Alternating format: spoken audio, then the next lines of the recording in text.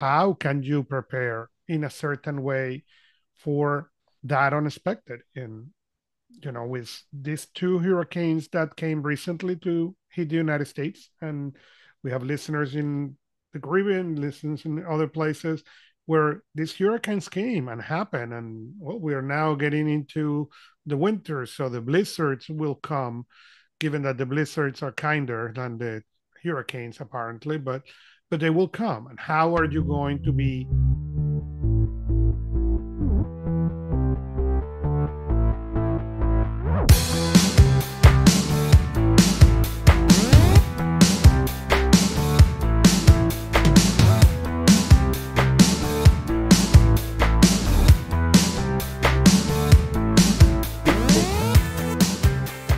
Welcome to Cross Platform Podcast, where we discuss how to solve productivity problems across platforms. I'm Augusto Pinot, And I'm Mark Gelwicks.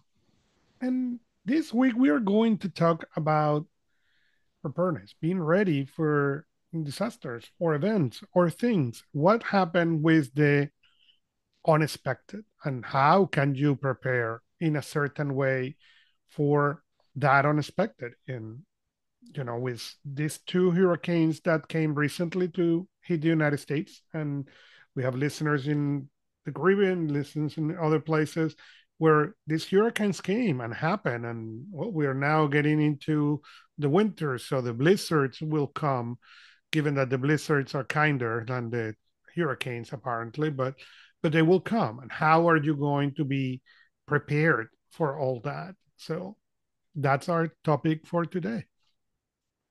Yeah, we've talked about this in the past, and I don't think there's enough times that we can talk about this because you never know when this stuff's going to happen.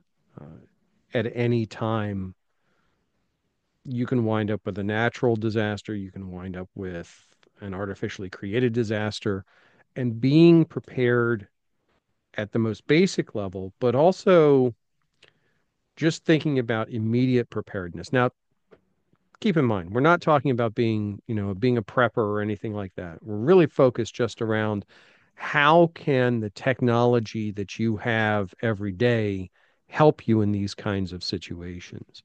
And just based on timing, if we look at what happened with Hurricane Milton and Hurricane Helene in North Carolina and Georgia, some of the immediate problems they ran into were connectivity disappeared. You wound up with mass flooding. You wound up with literally homes floating away. So when we think about things like immediacy, and I think that's where I'd like us to start. When we think about the technology that we have with us all the time, how can that help us immediately in those situations? And Well, go ahead. and let's start with even before I jump there. There was something that my sister lives in North Carolina. No, she was not affected. She was not in the area, but she called me. When that was happening, I was checking on her, and we were checking each other, and told me I had never thought that I need to have more cash at home. Okay, because we think on all the digitals and stuff, and one of the things that happened immediately after that is every network was down. Okay, most networks were Mhm. down. She was without internet for a week or something.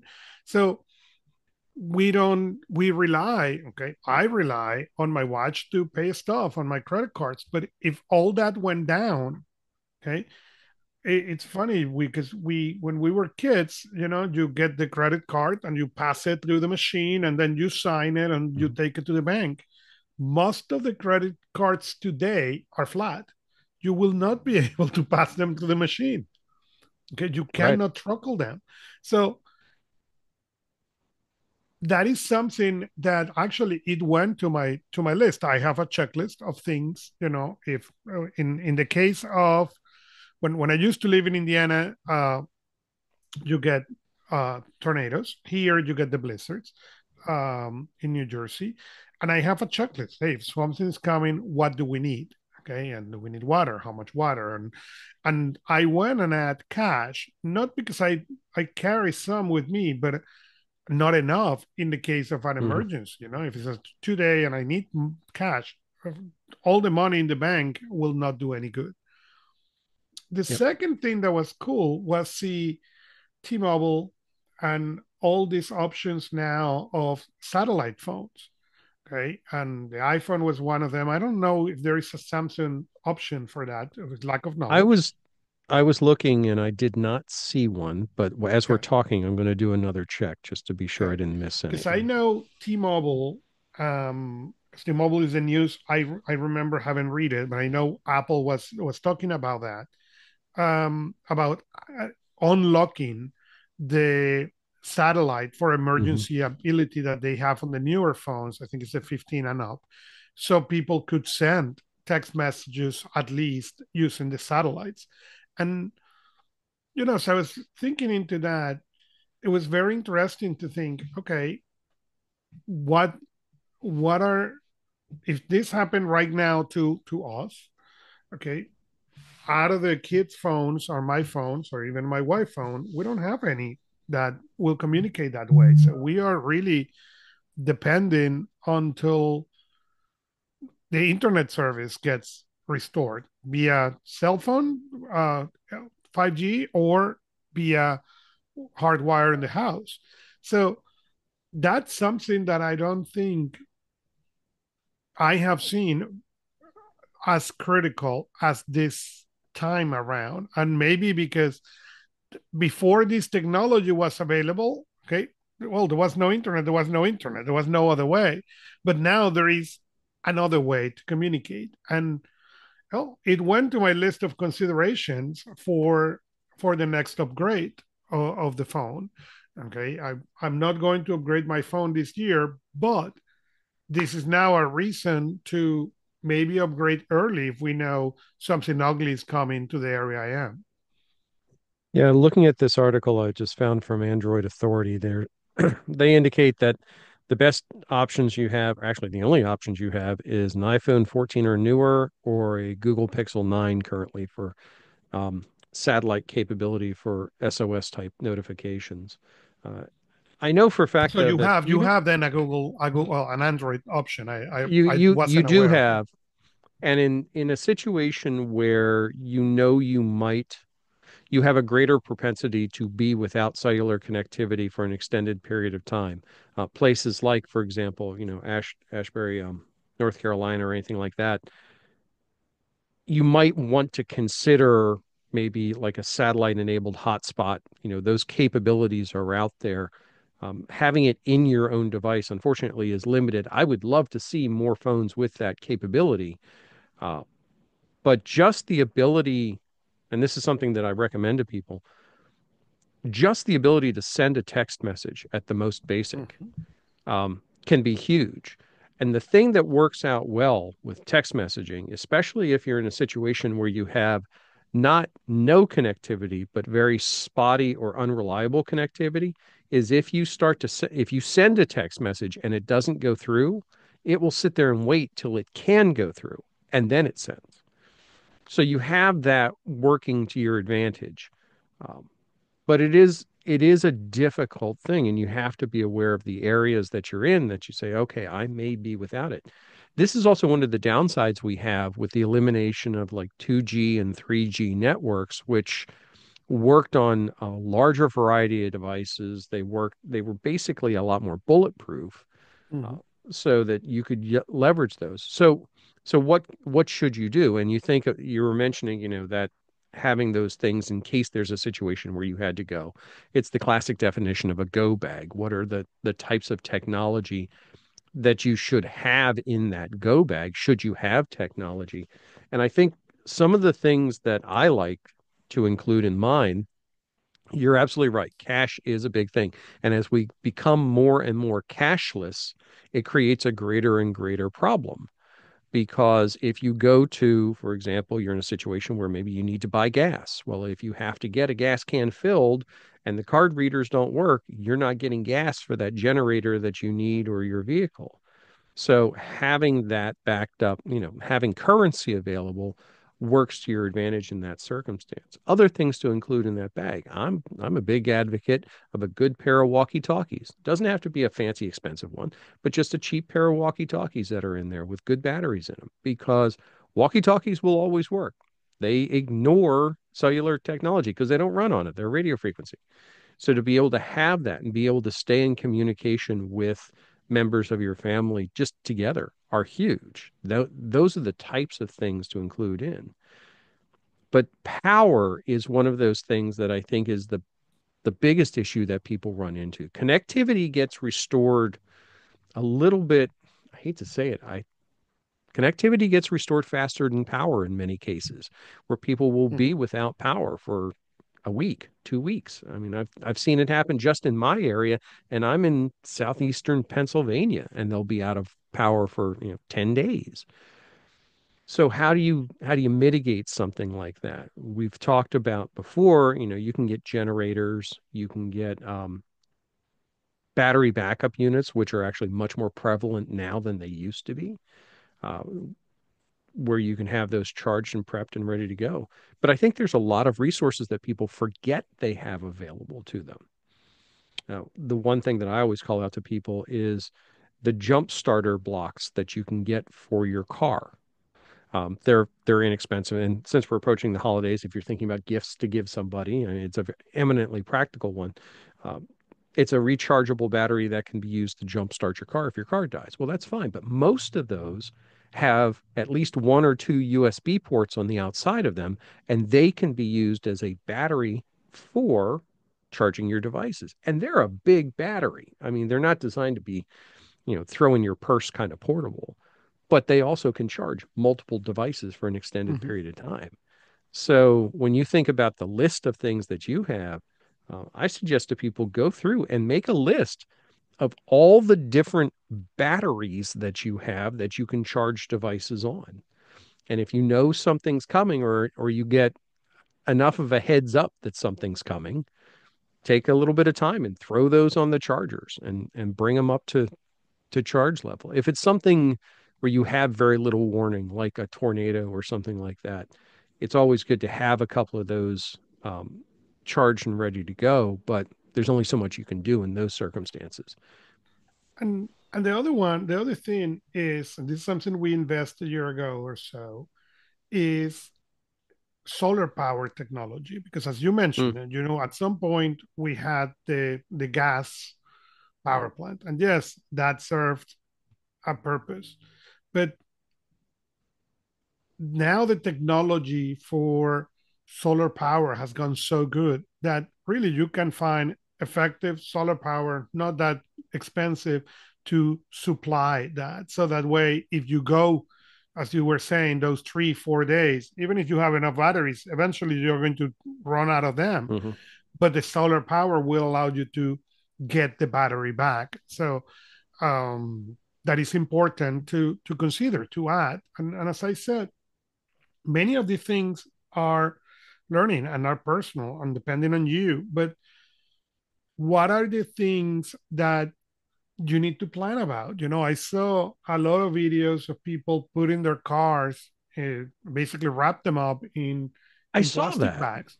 Okay, and I have never saw that before that I recall, but I thought, wow, this is very interesting. You go to Home Depot or whatever is the office and get the bags and wrap the car and seal them well. That's a great idea. And And that's where I think people can take that idea and kind of downscale it to something eminently practical for them.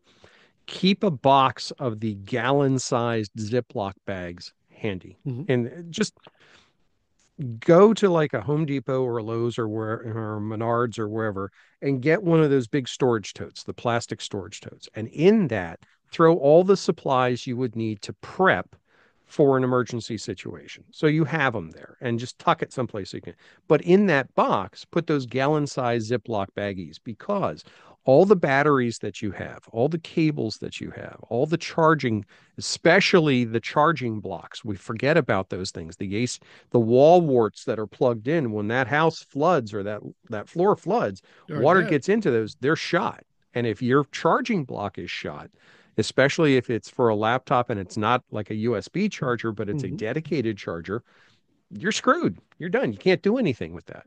So to have all that, be able to grab those, throw it into a sealed bag, seal it, throw it into a container and seal it. And then if you have to, tape that container shut, or if it's a watertight container, even better. Um, you've just added some extra layers of protection for yourself that really can go a long way in giving you some peace of mind as you're dealing with everything else. Right.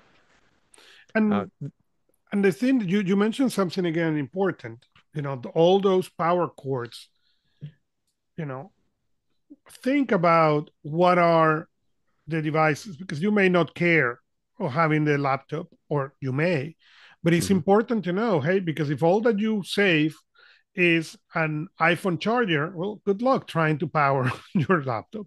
So there is important to make sure that when you prepare for that, you prepare for that the devices that you think you are going to need are going to be able to charge. Do you have the right cables? Because if you have all the batteries in the world, but all your batteries charge on USB-C, and all that you have is an mhm. USB-A, well, end of the thing. Good luck. So those things I think are very, very important to think and to consider. Yeah, talking about the backups and that emergency thing, we've talked in the past, we've talked about backing up your data and leveraging the cloud, which is really a useful way to make sure that you maintain your data integrity. However, if you don't have connectivity, you don't have access to the cloud, therefore you have an issue. One of the things I do recommend is if you are going to have your critical documents, like copies of your insurance paperwork, copies of, personal documents that you need, anything like that could help you get back on your feet, make a copy of those onto a flash drive. Here's the caveat that I will add on top of what we've talked about in the past.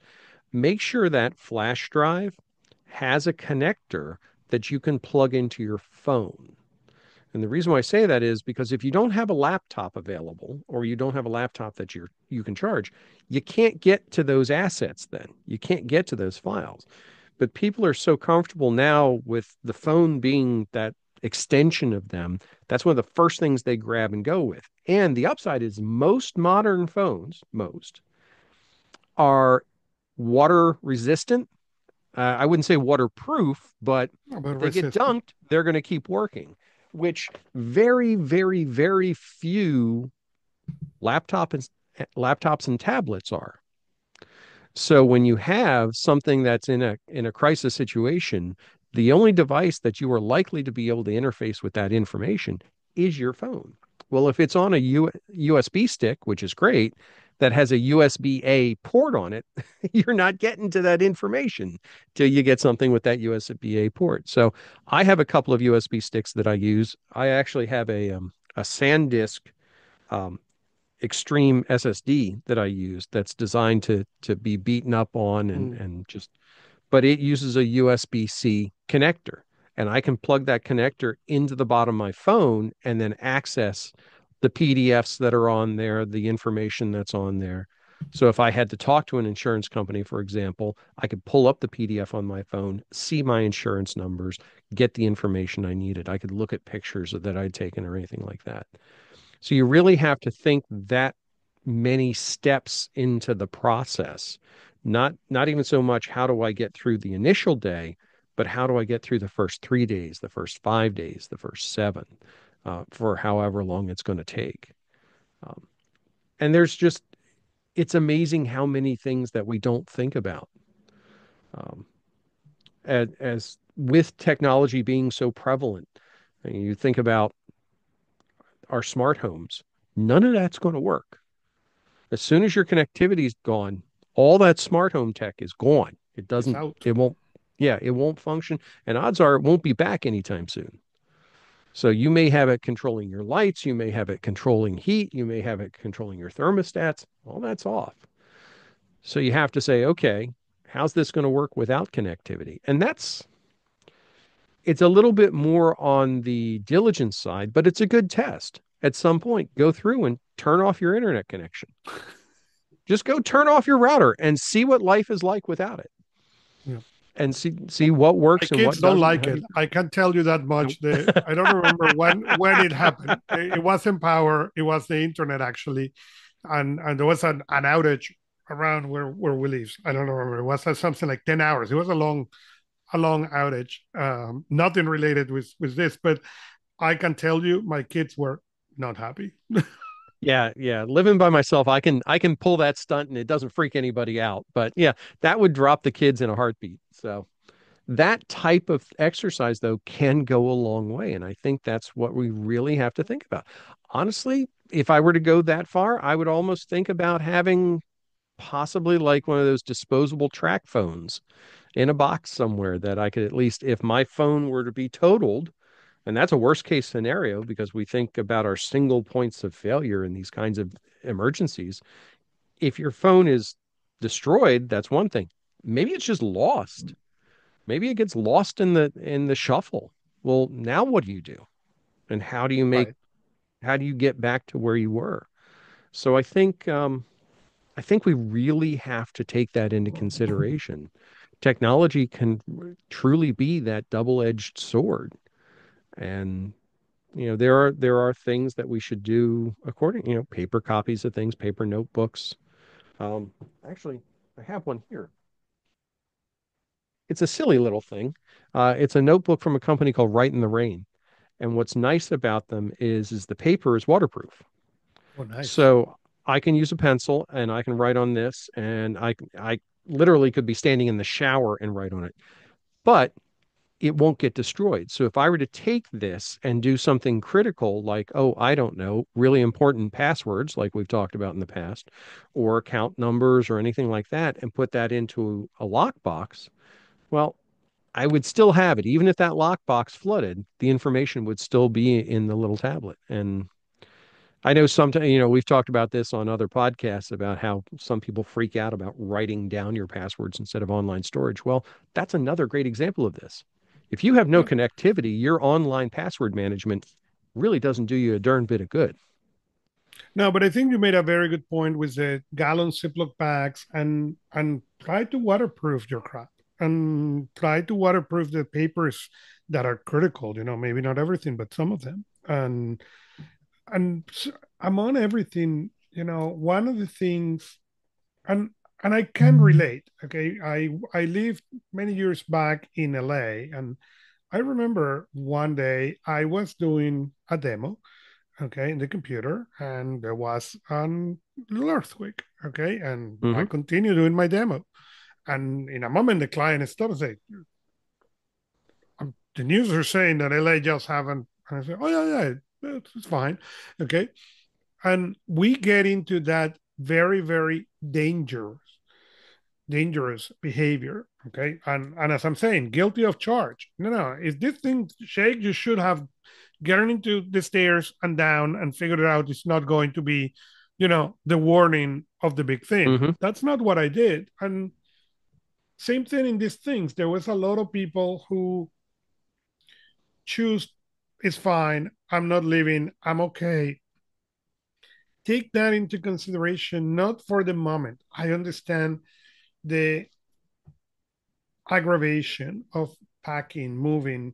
Okay, I get it. People did it with Katrina, and people was very frustrated. Okay, Hmm. damage or not damage, but think further. Think not only today and the annoyances of doing it today, but the risk that you are putting yourself and the others. And that was one thing that, again, guilty as charged, but it was seeing a couple of my friends who were close to the disaster areas, and none of them lost major things. But it was very interesting to look at from a different perspective that I think is important that we consider.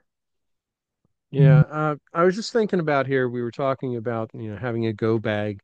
And I know one of the things that I've gotten pushback from people on over the years about this is that, well, I can't afford to have this bag of dedicated tech just sitting around not doing anything. I mean, I need to use this stuff. I need my laptop charger. I need. these types of things just can't sit idle in this bag for when, the world starts to unravel. And my answer to that is actually kind of easy. Fine, then don't put the stuff in the bag. Make a list and put the list in the bag. So that Mhm. way, when something happens, you can grab the bag, pull that list out, and immediately know these are the things I have to grab. This is a point of action where you should not having to go through the analytical thought process of what do I need, what should I get. You should do that when there's no stress. That list will tell you everything. You grab those things on that list and you go. At that point, you have covered your bases. And if you can't keep that bag prepped, that's okay. Just make sure that you can get to the things that are on that list, that you don't have to hunt them down. Um, but that's a slightly different thing. I Yeah. was looking, I'm just looking over the list of notes that I put together of different things that have popped into mind. One thing that I think is really good about tech nowadays that we haven't had in the past, uh, but it's really useful, and we started seeing it. I forget when did we first see it. Facebook started doing it, where you would do the check-in that you were okay. The Um, marking safe. Yeah. yeah, I think that's an excellent thing.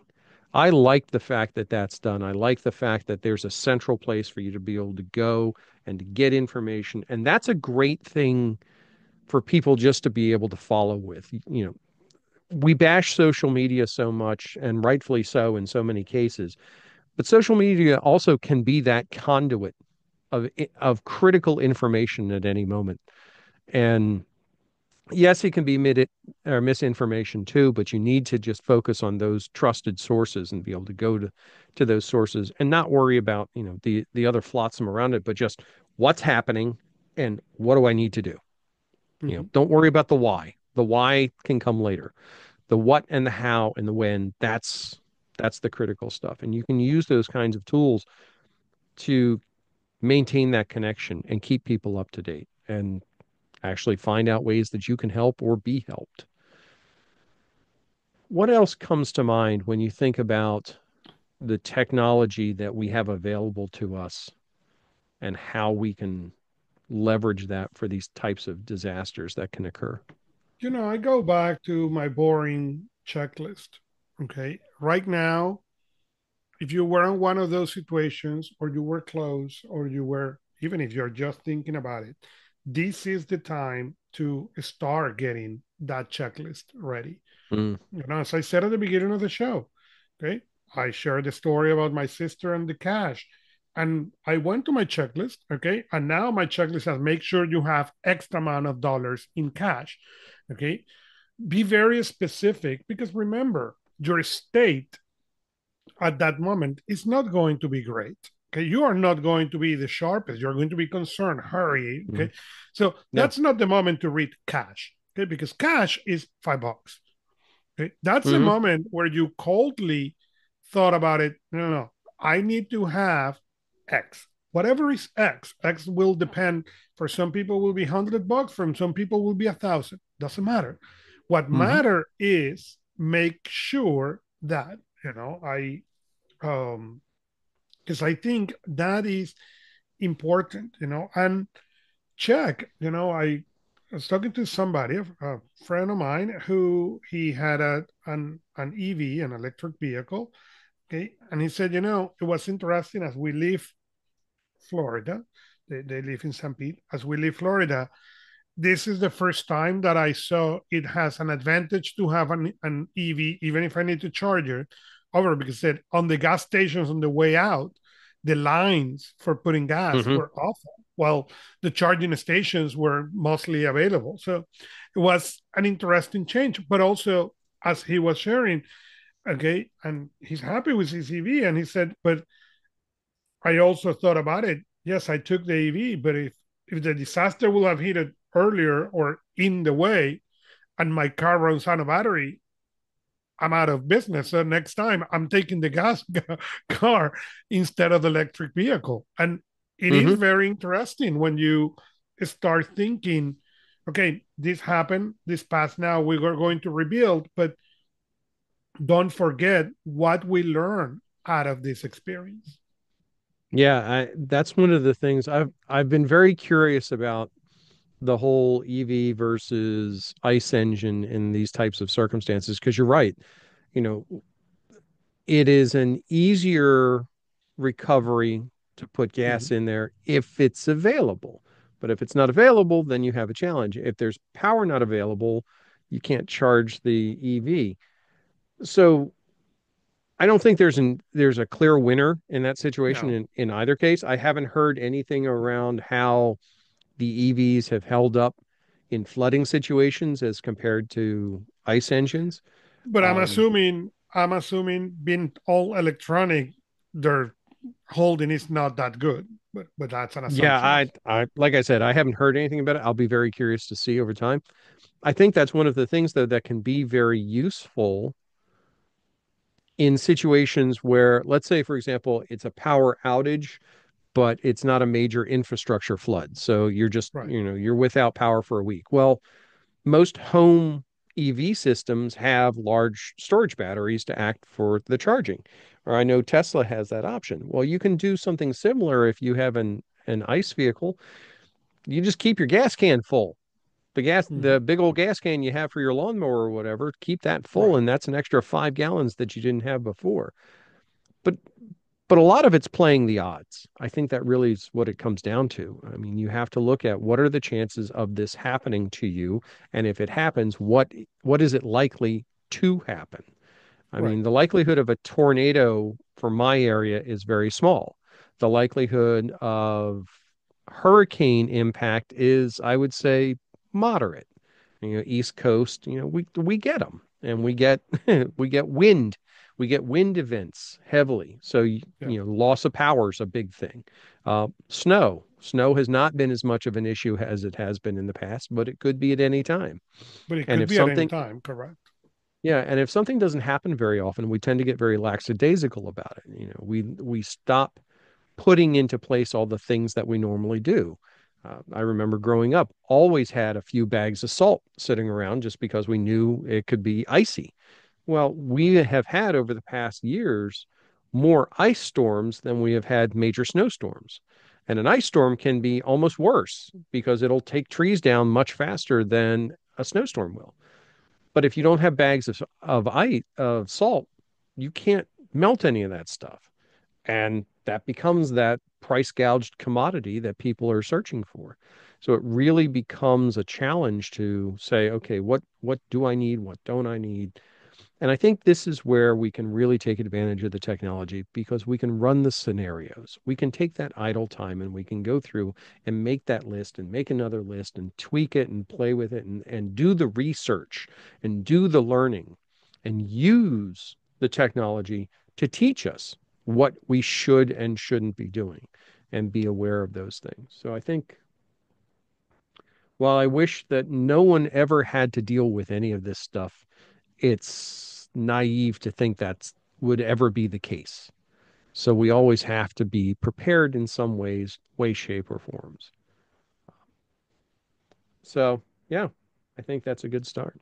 Anything else comes to mind as we I don't have look to anything prepare? else. I hope if you are listening or you know somebody who went through these horrifying things recent with Milton and Helene that they are fine and when things cool down we learn to to be prepared.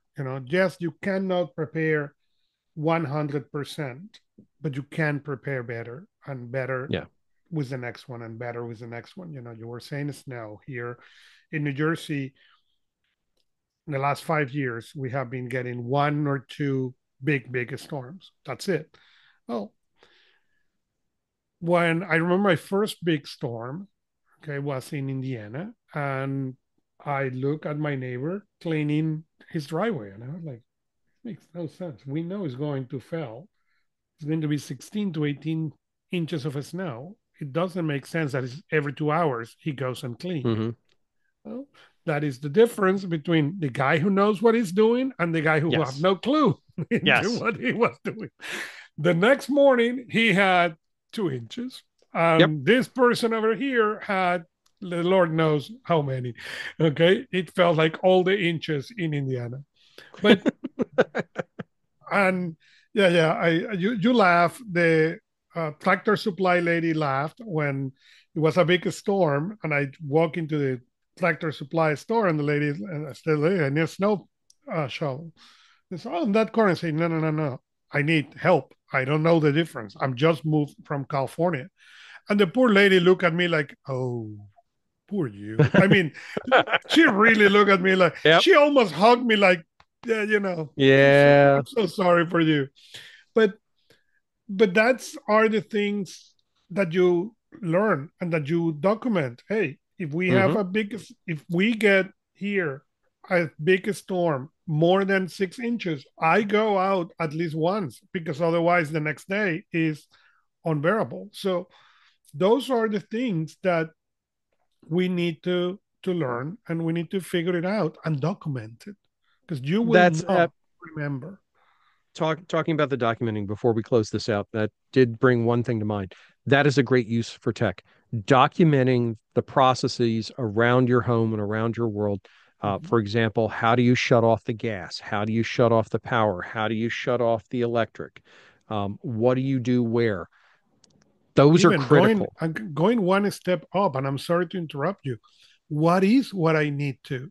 Okay, Yeah. because okay, do you not only how, what? Okay, what do I have? Because what if you walk right now out of your house? Really, are you going to say, okay, let me think, water check, gas check? No, no. In a moment of an emergency, you are not thinking gas check. Okay, you're trying to No. get out.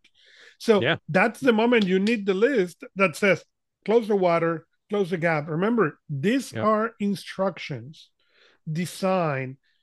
This is a checklist that is designed that anybody in the household can grab the checklist and do it correctly. Hmm. Don't make the mistake of saying, oh, if I put close the gas, I'm going to be the one. No, no, no, no, no. Take the time No. to detail, okay? Because if you can't, for any reason, okay, then it's happened. And it happened to a Hmm. friend of ours, okay? It was not an emergency. They were leaving, okay? And they needed to shut off the gas, shut off the water before they leave. And as they were leaving, okay, my friend put his foot on a log and break his ankle. Okay, Oh, jeez. now that normal living, okay, from the property turned into something completely different. Okay, because his ankle was getting purple and big very very quick, and now he needed to work with his 16-year-old and the wife how we're going to shut off all those things. Yeah, he knew the 10 Hmm. steps, nobody Yep. else. Okay, but he was completely immobile because of what happened. Yeah, and again, this is that step process that you really think about. You use the tech, you use the tools, you use your favorite note-taking app, you go to where you do, you document the process, you hit print, you print it out, you fold it up, you stick it in a waterproof Ziploc baggie, and you put it in your storage box. And you have then covered your bases. If you're going to do it or if somebody else has to do it, they know where the information is and the information is protected to be able to follow it. We've talked about in past episodes where you're dealing with the passing of a loved one. That is one of the things that I desperately wish had been done before my father passed away, because there were so many things that he had done in his house that nobody else knew how they worked. I mean, they worked if he did them, but that's that kind of prep. And as you mentioned, the last thing you want to do is be running around in a stress situation trying to remember all the steps necessary to turn the gas off because all of a sudden you smell gas. So, okay, so let's, on a happier note, we'll close this out. Looking Well, for new stuff coming, and we're off and running. well, then with this, follow us where you like to listen to podcasts, like us, subscribe to us, and leave us a review. You can also interact with us on Personal Productivity Club. Hey, have you been on these events? What you have learned with this? What you know about preparedness that we didn't cover that we should have covered? But in the meantime, we are Gusto Pinod and our Weeks, and see you next time. from your favorite device.